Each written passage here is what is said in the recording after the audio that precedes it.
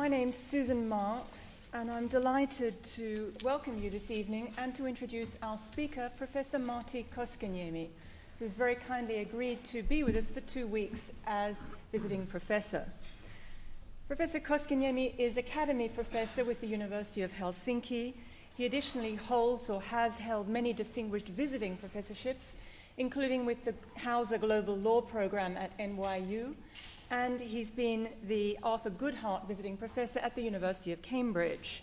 He served for many years as legal advisor at the Finnish Foreign Ministry, and he continues to be an influential protagonist in policy debates in that country. He's held as well many important offices at international level, including serving as a judge of the Asian Development Bank and as a member of the UN International Law Commission, and has played leading roles in many non-governmental and professional organizations at international level, including the Institut du Droit International. But while all of that is, of course, tremendously impressive, none of it really explains why so many of you have come to hear him today. And nor does it explain why so many people come to hear him whenever and wherever he speaks. That has to do, of course, with what he's written. The extraordinarily insightful, imaginative, and influential body of scholarship that includes From Apology to Utopia, his first English language book, published initially in 1989, and then reissued with a new epilogue by CUP in 2005.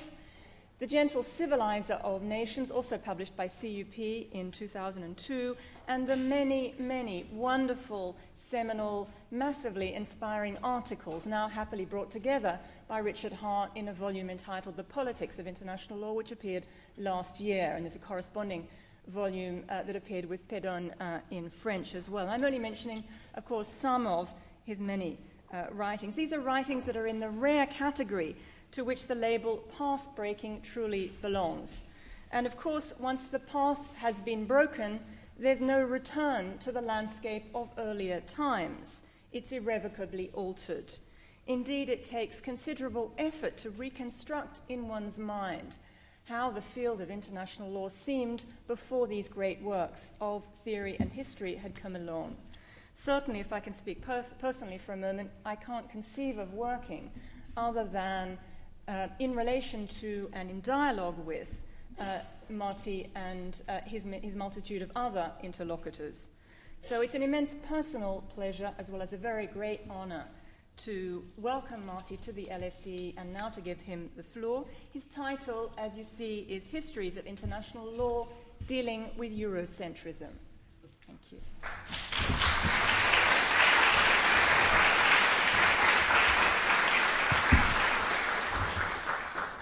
Thank you so much, Susan. Also, I have to start by saying how exceedingly happy I am to be here in London. I've spent a lot of time in England, and to me, England is a place where there are only students, graduate students, and professors, and a few Sainsbury's here and there. I've gone through London a number of times, never spent here more than 2 nights in a row, so these 2 weeks will really be an experience that I look forward to. So my title is Histories of International Law, Dealing with Eurocentrism. Let me start by reminding us that Münster and Osnabrück are small German towns in today's North Rhine-Westphalia and Lower Saxony. But they provide the setting for the conclusion of the Peace of Westphalia, of course, in 1649, the single most important event in the history of international law. Westphalia remains central to the imagination of the profession. It was then that international law emerged as a law of states, understood as legal subjects or persons distinct from their ruling elites or dynasties. Those places have been followed by other locations: Vienna, Berlin, Paris, Geneva, looking for the origins of the law among sovereigns, we focus on Europe, its towns, its wars, its revolutions, Baudin, Hobbes, Grotius, and so on. The histories of jus gentium, of Völkerrecht, of droit des gens are intensely European histories. They adopt a European vocabulary of progress and modernity. The key distinctions between notions such as the political, the economic, secular, religious, as well as private and public, are of course part of the European mindset. Even as colonialism has now become an increasingly important topic in the history and doctrine of international law, it still remains the case that, as Dipesh Chakrabarty has put it, Europe rules as the silent reference of historical knowledge. This is true not only of the materials of the narrative, but of the standards of historiography itself. What kind of history of international law would it be that would not speak of the fall of the Roman Republic, of the religious wars, or of balance of power in Europe in the 19th century? European stories and myths and metaphors continue to set the imagination of international lawyers. When did this begin then? Professional international law started in the 1860s as part of the liberal entrenchment in Europe as the clouds of nationalism, racism, socialism were emerging. It began as a project of practical men, not out of philosophical contemplation. What these men aimed at was to civilize the behavior of their nations, but of other nations too, including, of course, the colonies. They included the Belgian professor Ernst Nis, who eventually became the first historiographer of the new profession. Nis had taught history and jurisprudence at the Université Libre de Bruxelles.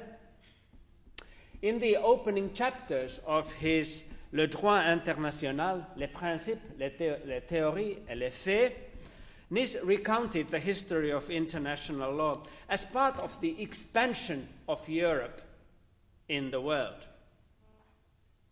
By 1904, he recounted 54 states in the international community, of which 22 were European and 21 American.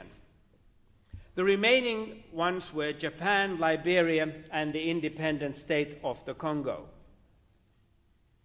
Nis accepted the division of humankind into civilized, barbarian, and savage peoples. He read the 1885 Act of Berlin as a powerful illustration of the will of European powers to advance the well-being of the colonies.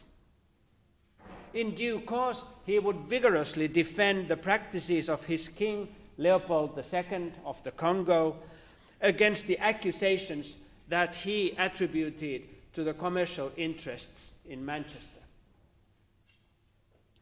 Nis founded the origins of international law, as he called them, in the European Renaissance and its crystallization in the Peace of Westphalia. Three great ideas had dominated history, he argued: progress, freedom, and the idea of humanity. With progress, Nis meant European modernity as he saw it around himself. With freedom, he meant liberation from the Catholic Church. And with humanity, the view of all human societies joined in a universal community resembling the Europe he saw around himself. According to Nis, it was Hugo Grotius, a Protestant, who founded the science of international law by joining humanism and secularism with Roman law. Nis confessed himself an admirer of England's liberties that for him meant civilization, secularization, humanism, and the universal freedom of trade. Together with the balance of power, these, he said, would form the basis of international law. Later historians have, of course, extended this narrative to the present. The long entries on the history of international law in the 1962 Wörterbuch des Völkerrechts, prepared by the Max Planck Institute in Heidelberg, used the Peace of Westphalia as the definitive break between the ancient origins and the modern present, the time of European international law, as the Wörterbuch puts it. The 19th century, according to the Wörterbuch, was the time of the expansion of European international law. In this account, the standard account that we all have learned, European hegemony was broken only late in the 20th century, above all with the establishment of the United Nations. In the 1960s, international law began to expand in the different humanitarian, economic, and technical fields. This, we now read, led from the political form of statehood into some form of universal existence, perhaps globalization, perhaps, as Wilhelm Greve, the author of the most widely read textbook of the history of international law, put it in the year 2000, into an uncertain oscillation between international community on the one side, a single superpower on the other. This familiar account of European modernity was first told by late 19th century European elites. Today we meet it at institutions of higher learning everywhere. Its point is to inculcate in the members of the professional classes a certain manner of reflecting on the world and on our place in it. Cultural markers such as antiquity, the Renaissance, and globalization are as much part of it as are technical terms such as cannon shot rule, concept of Europe, or humanitarian intervention. All such notions bear the mark of their European origin. But they still enable lawyers from all over the world to communicate with each other by invoking widely shared historical associations and a teleology in which an idealized Europe, coded as nationhood, capitalism, modernity, the rule of law, marks the horizon of the professional imagination. Nis formalized the practice of writing the history of international law as an account of European expansion to world dominance. The non-European world appeared occasionally in the form of the infidel Turk or the Saracens, interesting as partners in war or trade, or as the enigmatic world of China that refused to open its secrets to European diplomats. Late 19th century jurists were not uncritical admirers of Europe's colonial past, however. As Protestant liberals, they attacked religious and imperial justifications for Europe's expansion. But they were enthralled by what they called civilization and sought to capture it within a narrative of secularization, state formation, and economic modernity, what they witnessed at home. That narrative allowed Europeans to make distinctions they needed, the distinctions between civilized and uncivilized, without having to explain too much. It was never a part of a grand theory. After the Great European War, however, that language, the language of civilization, was discredited and replaced slowly by the languages of progressive sociology, modernization, economic and technological development. In the 1960s, these languages were integrated into international law itself. International law became a project of free trade, third world modernization, human rights, environmental protection, fight against impunity, and setting up international authorities to protect vulnerable populations. 20th century lawyers have been more embarrassed to articulate the normative goal of international law. The expression civilized nations appears still in the statute of the International Court of Justice, where it was put in 1920 by the Belgian lawyer Baron de Caen, one of the defenders of King Leopold's practices in the Congo. But that reference is now routinely exercised as an anachronism. International law now appears as a modernizing project, a state-building project, a project of economic and technological development, conserving natural resources and seeing to global security. Projects that appear functional, factual, and scientific, with no bias in any direction at all.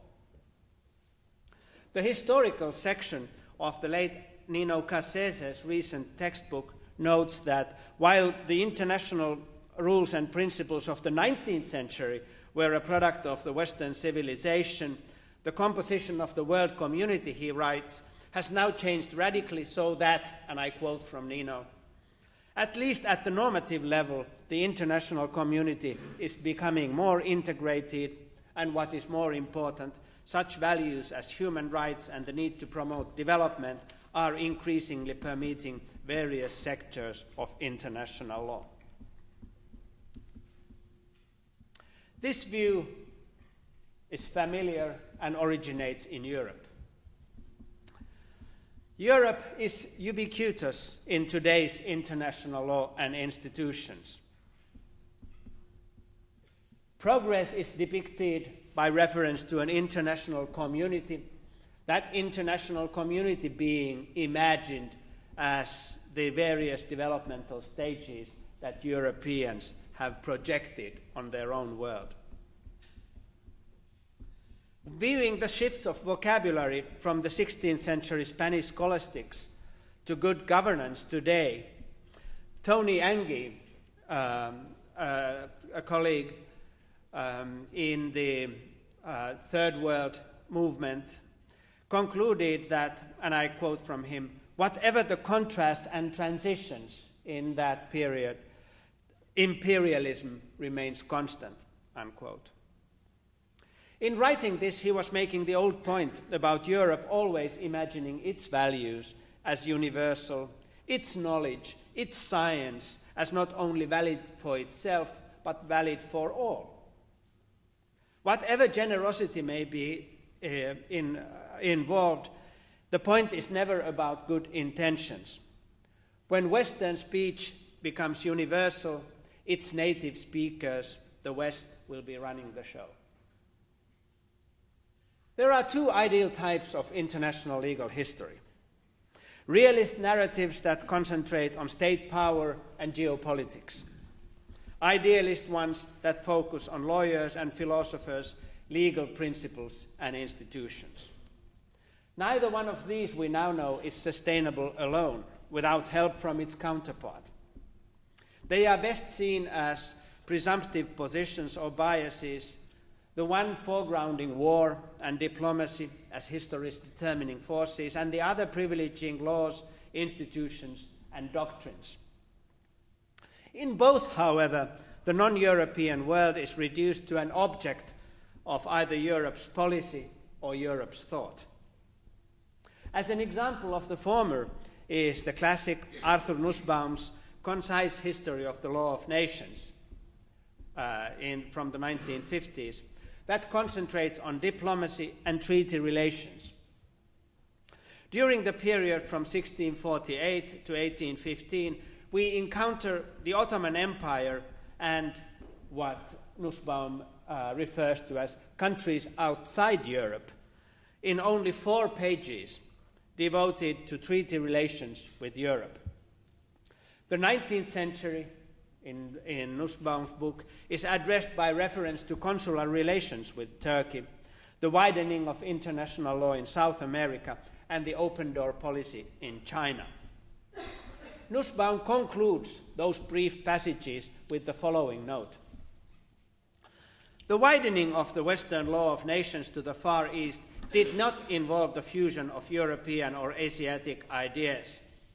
Even if the law had become universal, it had not been rooted in non-European minds, unquote.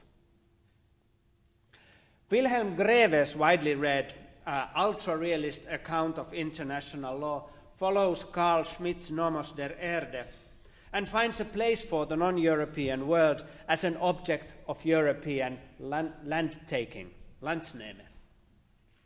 The foundations of international legal community, Greve writes, lies with what he calls the Occidental Christian community. After the late Middle Ages, the voice of Christianity was seized by the succession of Spanish, French, and British empires. The 20th century interwar Anglo-American condominium, and finally what Greve calls the global community dominated by the West. Greve was in ironic agreement with post-colonial histories that have likewise read doctrinal writings as a soft glove over the imperial fist. As Greve wrote, and I quote from him, the newly discovered continents were only an object of European political maneuvering. They were not a self-reliant sphere of activity with its own centers of gravity, unquote. In such geopolitical histories, large imperial centers radiate their influence all over the world and determine the nature of the global legal order. Many kinds of critiques can be made of them. No empire is ever homogeneous, but is always split against itself, split by uncertainty of where its interests lie and what should be done to realize them.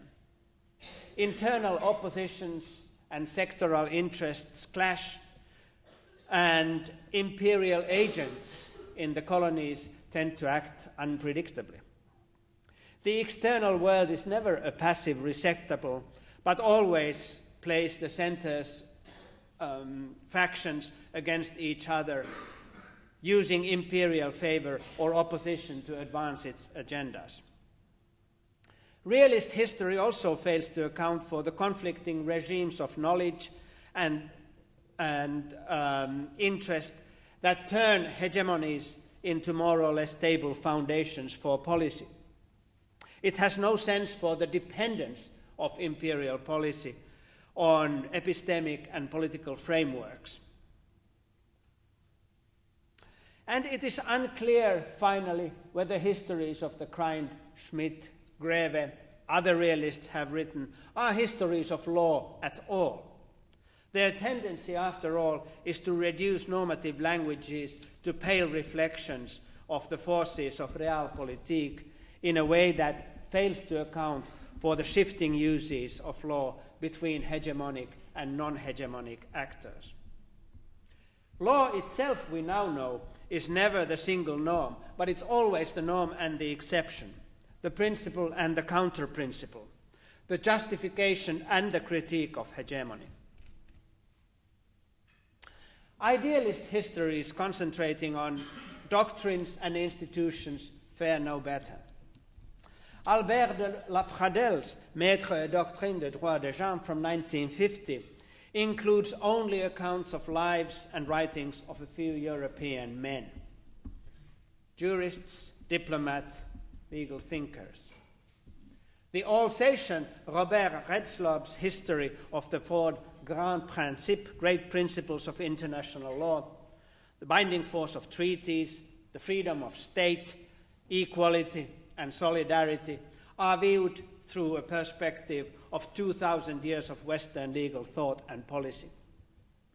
A more recent work of a decade ago by Agnes Leibovich does focus on the universality of international law, but limits itself to what European philosophers have said about that matter. Although this work puts intersubjectivity in its philosophical center, no non-European voice is heard in it. Histories of cosmopolitan legal thought, likewise, invariably discuss the Western tradition, assumed to begin with the Stoics always and peak in Cicero, Grotius, Kant, Wilson. We know that narrative.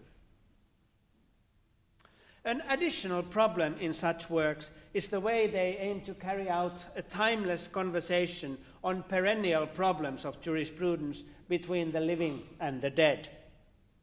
As if legal rules, institutions, and vocabularies traveled unchanging through time, or then perhaps developed in their full maturity only in the present. This, of course, is to commit the sin of anachronism. Legal concepts are part of the legal and political vocabularies of each period. Their meaning cannot be seized without a grasp of that vocabulary. Projecting an unchanging meaning for a notion, such as Robert Redslop's Four Principles or Leibovich's Dilemma of Humanity of State and Statehood, is to have no sense of what these notions meant for those who spoke them or used them in earlier periods. The meaning we now know of notions such as sovereignty, jus gentium, property, or indeed law is dependent on what one intends to use them for, what one wants to achieve through them. This is especially obvious for such a polemical language as law, through which we seek to support ourselves and our friends against those who stand as adversaries at conferences or perhaps university boardrooms. It is true that it's not always clear what the right context or language is in which those notions should be inserted. Is it the lawyer's academic or professional context, or the political or economic world where the person operates? Is it a context of books or of guns, exchanges of language or exchanges of money? Such disagreements highlight a larger point, namely that histories of international law come to us through the historian's own prejudices that underline the political and rhetorical aspects of legal history itself.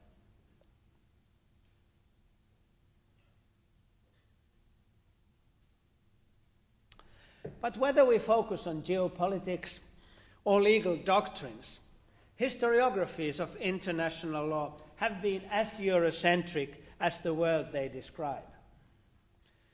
Nevertheless, there is today some acknowledgement of international law's complicity in European expansion. In France, for example, in her recent History of International Law's welfarist ambitions, Emmanuel Jouanet points to the nonchalance with which European jurists dealt with colonization. Only 5 pages of Emer de Vattel's 900-page classic 1758 treatise on the law of nations were devoted to the matter. Europe, Jouanet writes, is only interested in itself. This applies today too. Most writing on the history of international legal thought is oriented towards classical themes of European political and legal theory. An exception has been the Marxist school of Rennes, whose most important representative today, Monique Chemier-Gendron, and has written her book Humanité et Souveraineté in order to discuss the colonial implications of Western law, but also Western legal rationality. It includes long sections of discussions of Western domination and Western rationality, and celebrates what she calls la raison floue of the colonized. Slim Lagmani's recent History of International Law in Paris and Tunis juxtaposes the Christian and the Islamic views on just war. Europe and European jurists remain in the center nevertheless, and European geopolitics rules. Lagmani's anti-imperial voice still stands out in the profession. It's not at all obvious how to correct the bias in the discipline. Early post-colonial works such as C.H. Alexandrovitz, those by C.H. Alexandrovitz, R.P. Anand and Theo Elias, for example, insist to examine also the practices of Asian and African communities before the entry of Europeans in those territories. But their intention was usually to prove that they too had an international law in those faraway territories. This is why those narratives can be objected as once again projecting European categories as universal.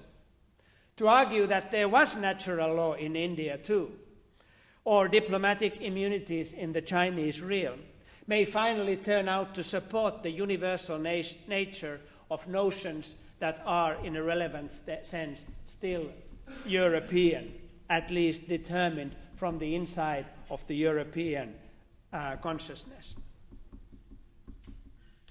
This is so especially if the argument is accompanied, as it often is, with the accusation of hypocrisy, that Europeans themselves did not follow European standards. The claim of hypocrisy fires back as reinforcement of the originally European notion, of course. A subsequent generation of critics have attacked this kind of conceptual Eurocentrism. Tony Anghie, whom I mentioned already, and a group of scholars around him have argued that international law has from the outset operated as an instrument of European expansion.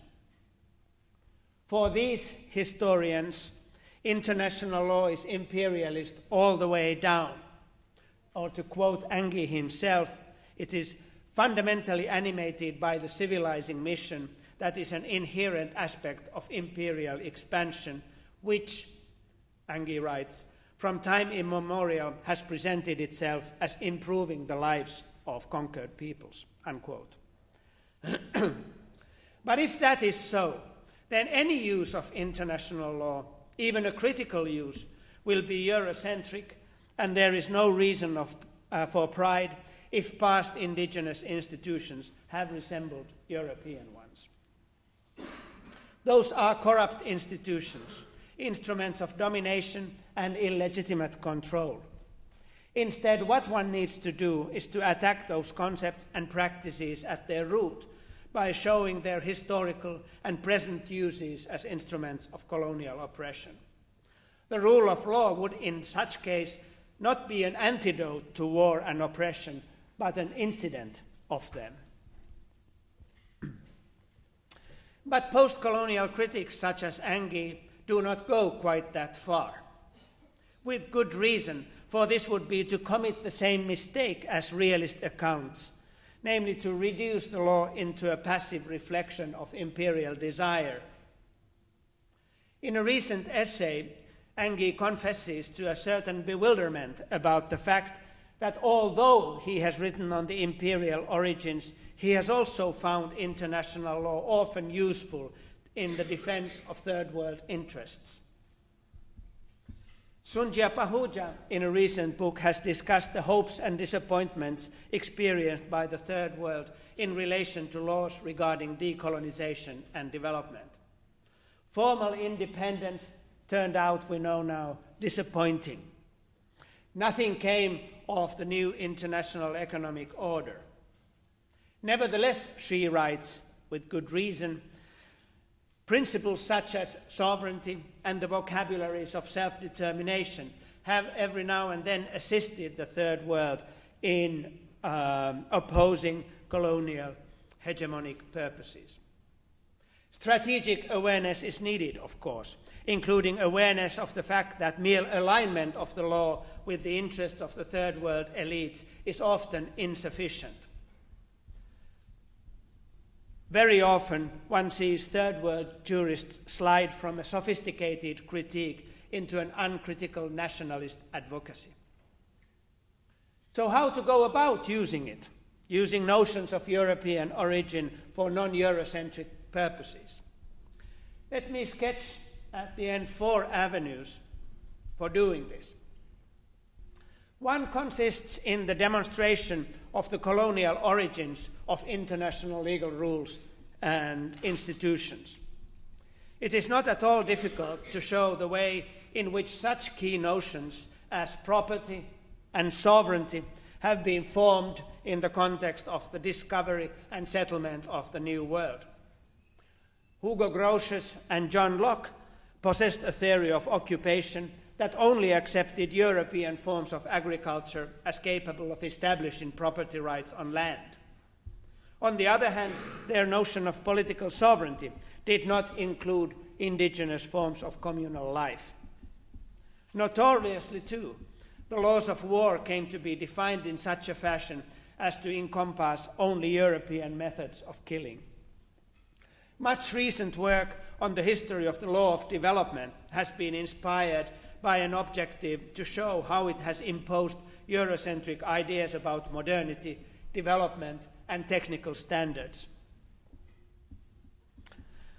Jennifer Beard, for example, has shown how what she calls the inner logic of economic growth and technological advance has qualified large part of the world as an underdeveloped terrain whose populations were to be rapidly incorporated by enacting law for the protection of foreign investors.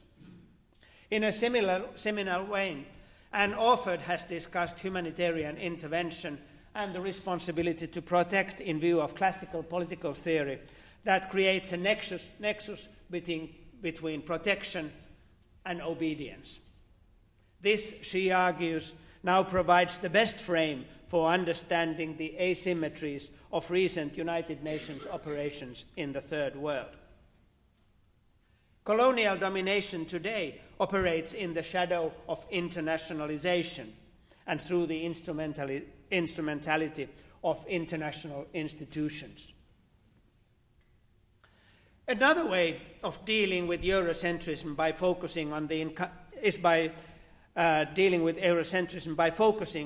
encounter between Europe and the New World as an important or even crucial moment to the discipline of international law itself. This could take place by laying out the rules and practices and by recounting the pure facts of the encounter. The making of the first treaties, for example, building the settlements and the entrepôts, the endless warfare with the natives, efforts at evangelization, and so on. Many histories of this type have been written by political historians, less so by lawyers at this point. Surprisingly, no general work on the international law aspects of the moment of encounter or of colonization has yet been published, beyond Jörg Fisch's work, Die Europäische Expansion und das Völkerrecht from 1984. Fisch, a student of Reinhard Kosellecks, the father of Begriffsgeschichte, presented an extensive and nuanced account of the asymmetries and injustices, but also of the temporal and geographical variations of the colonial enterprise in legal terms. He also gave room to occasional reciprocity and the varying hierarchies in which, for example, in the Chinese sphere, Europeans sometimes found themselves in a subordinate position. Fisch likewise gave an over 200-page account of the self-interpretations of the Europeans of what they were doing at the time of the colonization itself. That is to say, a history of the development of European law of occupation by reference to the status of overseas territories. Against Carl Schmitt's famous doctrine of the nomos of the earth that pictured a massive European land-taking in the colonies as a foundation ex nihilo of European public law, Fisch maintains that the overseas territories were never a rechtsleere Raum, a legal vacuum. This is a historical debate of great momentum, I suggest, and lies still unresolved. but its protagonists agree that from early 18th century onwards, the law between European sovereigns was constructed largely in opposition to the law that was applicable overseas. To maintain that notion, maintain that contrast, Europe and overseas, broad notions such as civilization, Christianity, modernity, and development direct even universal international law today in a particular direction. Fish was among the first to detect the persistence of colonial relations in law even after the attainment of formal independence in the 1960s. I want to stress this because his study is still the most complete work on the now fashionable theme of international law and empire, but it's not widely read owing to the disappointing Anglocentrism in international law today. The centrality of the Spanish 16th century theologians for the discipline has long been known. The Dominicans, Francisco de Vitoria, Bartolomé de las Casas, have been traditionally seen as the great humanitarian friends of the Indians. A different view of them has emerged lately. It is true, critics say, that the Dominicans disapproved of the way the conquest had been carried out, but the lawful titles that these men granted to the Spanish easily compensated for their critique of the illegitimate ones. Both Vitoria and Las Casas accepted the presence of Spain in the Indies for reasons of evangelization and never suggested they should depart. They were apologists of empire, of course, concerned over its legitimacy, but not its ultimate purpose. I wonder, however, to what extent this view renders the Dominicans as symbols of something too uniform, Spanish imperialism or European colonialism, for example. As Vitoria began his famous analysis of Spanish actions at Salamanca, there was no clear view of where Spanish interests, or Castilian interests more relevantly, lay, or what the position of the Catholic Church ought to be towards the inhabitants of the New World. Vitoria's so-called universalism, as it finally emerged from his Relectiones Theologicae, was so open-ended that it could be and would be used to defend the most different kinds of policies. Much of international law originates in those debates, and we have much to learn from them. But we have little reason to attack Vitoria, Las Casas, or the other Spaniards as either as apologists of empire or for celebrating them as humanitarian heroes. The lesson they provide is the lesson of ambiguity. Love may be difficult to distinguish from a desire to dominate, which is not to say that no distinction should be made between the two. Studies of the colonial encounter provide a sufficient amount of gruesome materials that might be used, as Protestants have always used them, in terms of the legenda negra, so as to shock the reader into an anti-colonial consciousness. But the many stories might equally well be used to distinguish between different moments and locations of the encounter, and to bring the various uses of the legal vocabulary into light that sometimes follow the convenience of the Europeans, but sometimes decidedly not. These narratives might focus on the innumerable ways in which Europeans failed to understand, often to their own disadvantage, the cultures they came to contact with. Yet another theme under this technique might be to analyze the shifts between formal and informal control through which European domination has been created and ensured. It would, for example, be very important to study the role of the expansion of European origin private law rules over contracts and property, and the use of cat's paw techniques with native allies to carry out dispossession or establish informal domination. A third way to deal with Eurocentrism might direct attention to the hybridization of legal concepts as they travel from the colonial metropolis into the peripheries, and their changing uses in the hands of the colonized. This approach might, for example, examine particular actors in the colonies, jurists, politicians, resistance fighters, using European concepts but turning them to support a particular project or preference of the colonized. A good example of this would be Nathaniel Berman's discussion of the debates between the French colonial and anti-colonial intelligentsias during the War of the Rif in 1925, which was instrumentalized by the charismatic rebel leader Abdel Karim for his anti-colonial purposes. Or those narratives might focus on Latin American Creole elites' use of international law in the 19th century in order to support local hegemony, both vis-à-vis Europeans as well as more backwards inhabitants of those territories.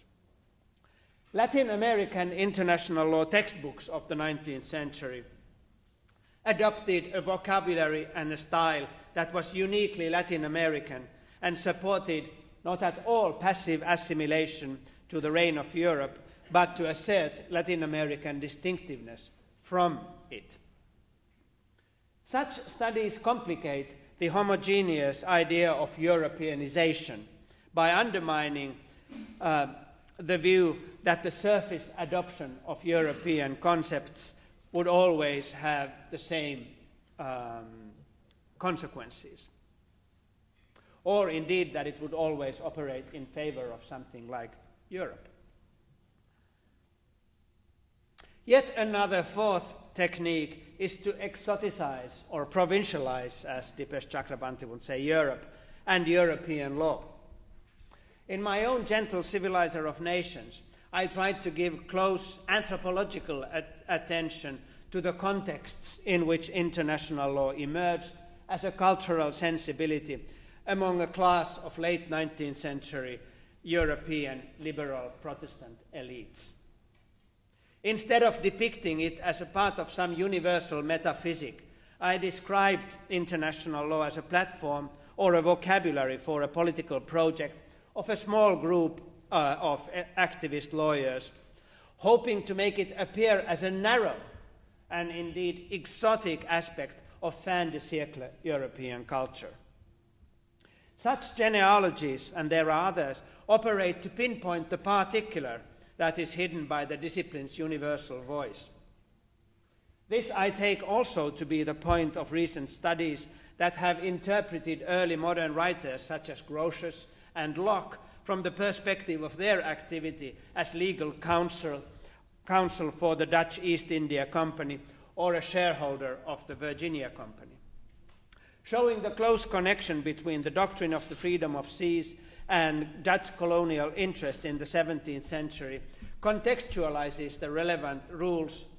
It does not firmly delegitimize them, of course, but it makes visible the relations of power that they entail. This also applies to accounts of the mandates system of the League of Nations, or of the ideas of international executive authority within the United Nations, that read them as reactions to the collapse of forms of imperial rule and efforts to maintain some amount of control over the periphery. Again, the point is to make that which presents itself as timeless and universal as contextually bound to particular projects or interests. Eurocentrism might then be destabilized with the realization that Europe itself is just a continent with its particular interests and neuroses, its violence and its stupidity, rather like realizing that the choice for a French restaurant is also to opt for ethnic food. I want to make a final point. A standard way to deal with Eurocentrism has been to ask the question of whether or not non-Europeans were included or excluded from international law. This question, I suggest, is based on the Eurocentric assumption that being included is good, because international law is good, whereas exclusion needs to be condemned. But this cannot be right. The key question cannot be whether somebody is included or excluded, but what inclusion and exclusion mean. Among the merits of Angi's classic post-colonial analysis is the way the inclusion by the Spanish Dominicans of the American Indians in the Christian system of natural law and jus gentium is shown to operate as a means to discipline the Indians. In this case, exclusion would have been a sign of respect. It seems pointless to engage in a controversy about the morality of Vitoria, the man, however, and important instead to stress the ambivalence of his options. Then, as now, it all depends. The meaning and status of an encounter cannot be determined in abstraction from its meaning to its participants, and these cannot be known independently of recourse to assumptions about what they must have thought, that is, what seems right to us. The four techniques that I briefly sketched try to avoid taking the meaning of any encounter as a given and look instead for interpretative imagination and the agency of everyone concerned. Europeanization is a complex phenomenon. It may serve different agendas at different moments. It remains important for post-Eurocentric research in the history of international law that the mere employment of a particular vocabulary of intervention, for instance, natural law, positivism, Christianity, or jihad, is not taken alone as informative of how we should assess the speaker of those languages, or the relations of power addressed by it. Different actors use such languages for different purposes, and everything will depend again on the context, the definition of which will be disputed. For example, the application of formal sovereignty and UN membership in the colonies since the 1960s has done little to abolish factual inequality in the world, but it may have made that inequality slightly more invisible and thus slightly less politically vulnerable. Whether it has done this, however, is a matter of research still undertaken and not the application of dogma. Now, what could be expected of non-Eurocentric histories, keeping an eye on past imperialism and its traces in today's world? Of course, this cannot be a plea for a fully objective history. History wie es eigentlich gewesen sei. That sort of knowledge is not open to us. There is no point from which to view history that would not be a particular standpoint. To the contrary, new histories must highlight the contested and political nature of any readings of the past. In recent years, there's been a massive increase in histories of international law. Some of this is an effect of the rising post-colonial consciousness in the profession.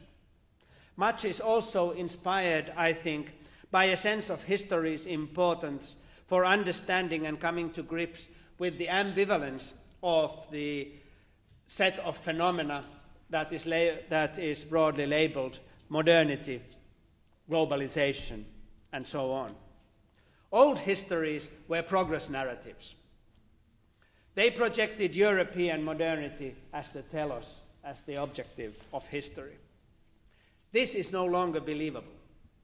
But nor can the opposite view of law as a mere apology of European or Western power be sustained. If grand history is over, this means the end of stories of linear progress and linear decline. History becomes then, perhaps once again, stories that illuminate the ambivalence and reality of the choices we make and have to make.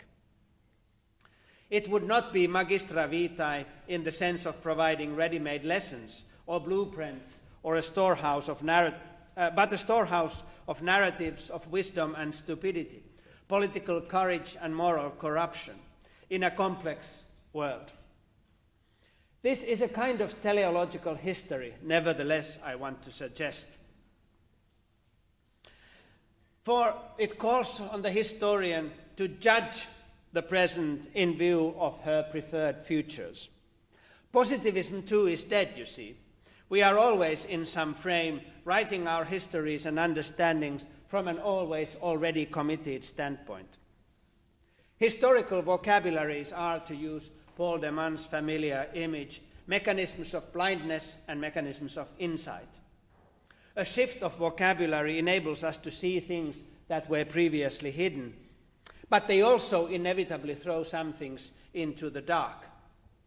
The point would not be to write global history in which everything would be visible. That's, of course, impossible. But to diminish the power of blindness so as to see better. Thank you.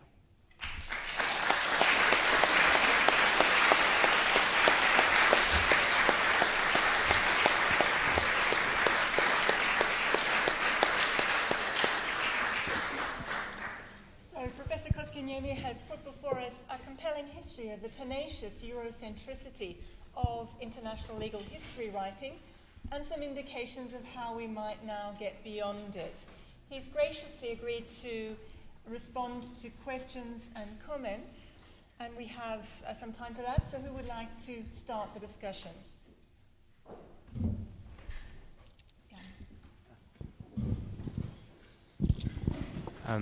Thank you for this lecture. I mean, throughout the lecture I was listening to you, and I know that it's about the history of international and perhaps the US or the United States American doctrine of international doesn't have much place in the history of international law, but at least recently there are many works which I think it would just continue on your narrative that international law is used instrumentally, so the writings by scholars such as Jack Goldsmith or Erik are intended to show that Europe is using international instrumentally to tame the power of the United States. But you haven't mentioned the American scholarship on international at all. So does it fit your story somewhat, or why didn't you do that? Well, I did mention American scholarship, and as much as I mentioned Arthur Nussbaum's concise history of international law. It's true that there are professors of law at American universities nowadays who write on something they call international law, very little of it. I hardly recognize that, and I don't think of it as a significant intellectual series of events or writings. Maybe there is a moment to engage with it sometimes in the future. Now I just have no interest in it. Sally Ann, over here. Thank you very much for a very interesting presentation. I just have a question about legal anthropology, because many of the early anthropologists of the colonial encounter were lawyers, and many of them post-colonialism have felt a lot of guilt about the legal categories imposed on the non-West, and also the ways in which non-Western legal laws were effectively constructed as the opposite of Western laws by Western anthropologists. And so there's been at least 50 years worth of material in legal anthropology that covers exactly the 4 strategies that you mentioned. So I know you're speaking more about international law, and perhaps anthropology is focused a lot on domestic law, but it has focused quite substantively on the imposition of Western legal categories, and I wondered why you haven't made reference to that discipline to any great degree.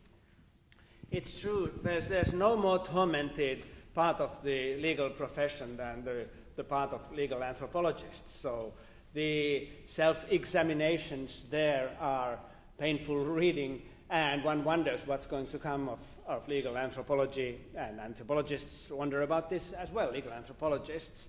Now, my sense of what international law is, the profession of international law, is a very narrow one.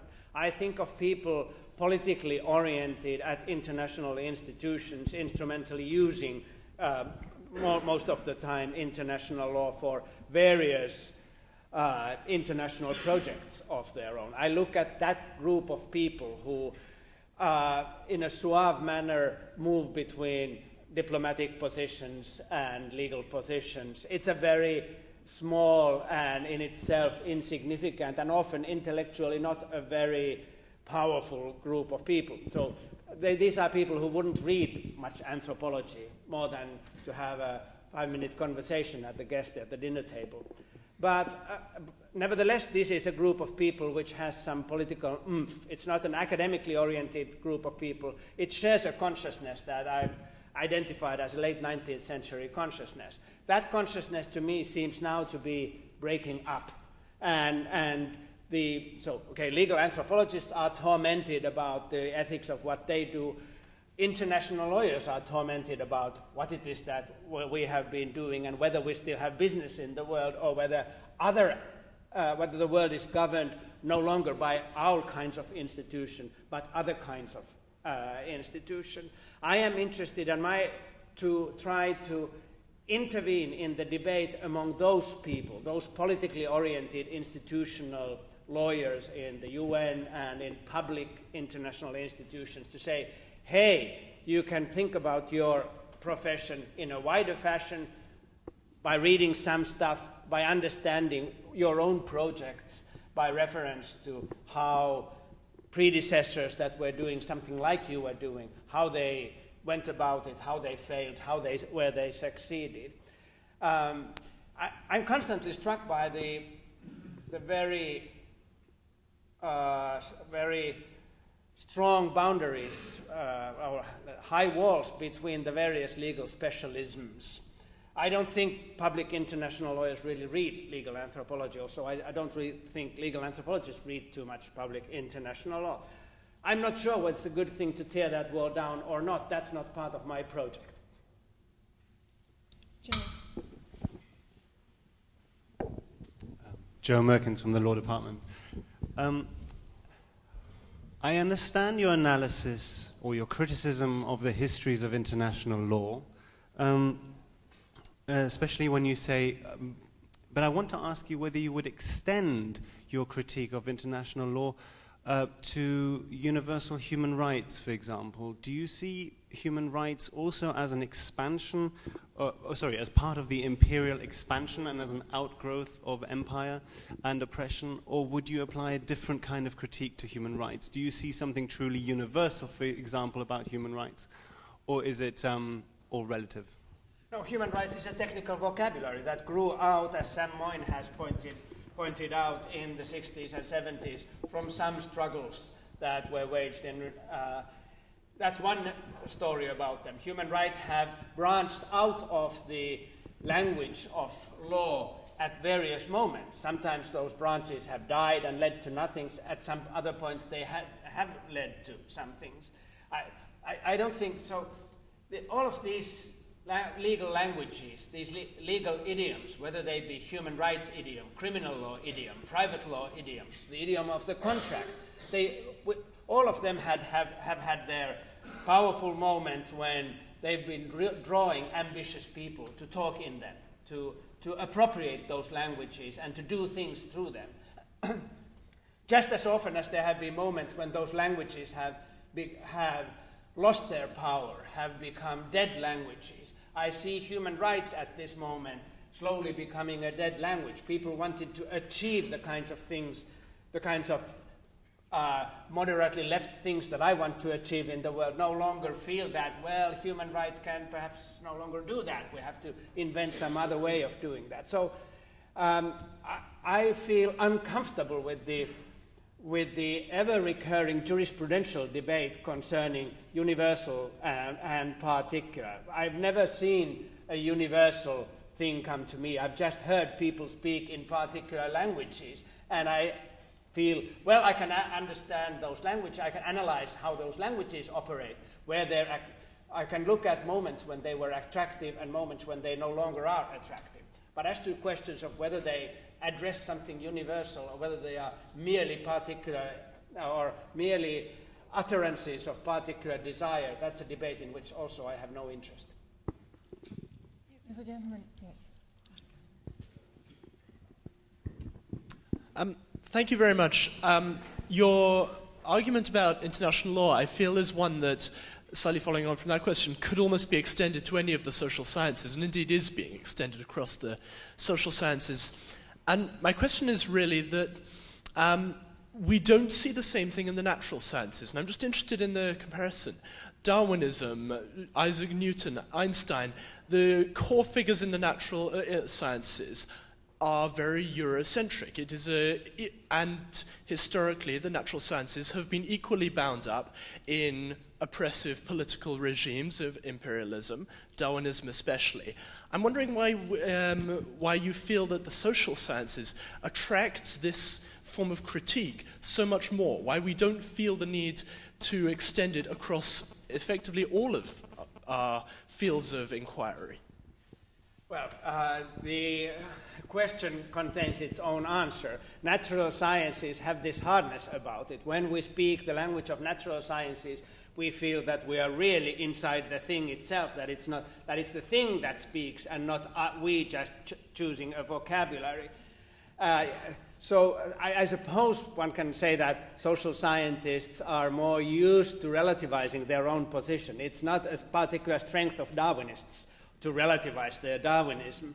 I'm more interested in economics, which sort of straddles between social sciences and natural sciences, and my present project is to try to relativize the way we talk of international economic matters by historicizing the concepts and the vocabularies that emerged together with modern international law in the 17th and 18th century. And let's see what happens, whether economists will put out the light. Yes. Thank you, Professor. You've said that one of your goals is to illuminate practitioners in the field, which makes sense given that you were one. And I'm just curious as to whether you think that really curiosity on the part of the practitioners is really the problem, given the fact that Eurocentricity was developed with interest at heart, and whether those practitioners actually have an interest in sustaining the current system, and whether you feel that there's actually any point beyond the absurd in trying to engage in that conversation. That's a huge question, and it addresses the cynical consciousness of professionalism in general. Now, I think that some parts of the professions are more embedded in their cynical consciousness, others are more open to self-examinations. Those that are more embedded are typically those for whom it goes well, who are in control, so economists. But for those who are no longer in control, whose salaries have been going down and who see themselves, well, there are more women in those professions and all these signs of their becoming unimportant, there is an existential crisis about aspects of the legal profession, including, I think, public international law, which makes them more open to look at themselves from the perspective of their own histories, their past, their vulnerability. So I do believe that people, for instance, I have a very long experience in the UN, in various UN contexts, and I'm often surprised by the openness to which to outsiders often, and to myself when I enter these institutions, seem like completely closed bureaucratic contexts in which no idea can permit. But it's not like that. It's not like that. The human rights expertise, for instance, has changed into rather a reflective and open-ended series of professional activities in which I think, so I'm optimistic. I'm not optimistic in the sense that these people will be empowered in 5 minutes against some other people, but I am optimistic in as much as there is an intellectual interest out there to understand. Unfortunately, that interest is triggered by the sense that we are losing control, and also including on ourselves and our vocabularies. The issue of, and I end with this, the issue of fragmentation. the development of increasingly technical legal idioms that no longer speak to the moral ambitions of the profession. That's a big issue. Yes.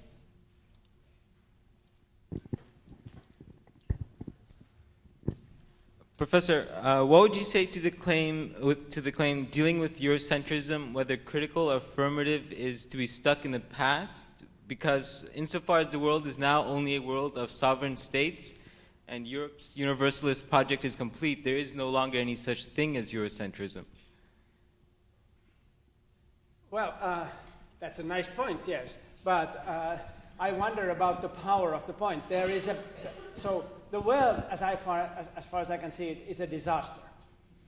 And we can deal with that disaster. We have various techniques and vocabularies through which we address the world. Now, we can, of course, say that everything is fine because Eurocentrism is the world now, but and in some intellectual sense, that's as far as it goes. So that's a good answer, but it doesn't help. And so there is this big problem that I see in discussions in international relations, in the profession of IR, in international law, in social sciences, which deals with this question of universality. We speak of empty universals and how do particulars become universals, etc. And I find that a very unproductive series of discourses. The universal and the particular are an existential predicament, I like to say. Now let's get on with it and let's work with the vocabularies that we have. And so whether it's Eurocentric or non-Eurocentric in some metaphysical way, you're right, is unimportant. The important thing is that if we understand, if from our understanding that something has a certain genealogy, that the way we've come here is through certain series of maneuvers, gives us the ability to operate in today's world in a better way, that is to say, to deal with the disaster, damn it, then that should be done. But not as a philosophical exercise about universal or particular or Eurocentric or non-Eurocentric. I think there was a lady. Was there somebody? No, okay, this gentleman.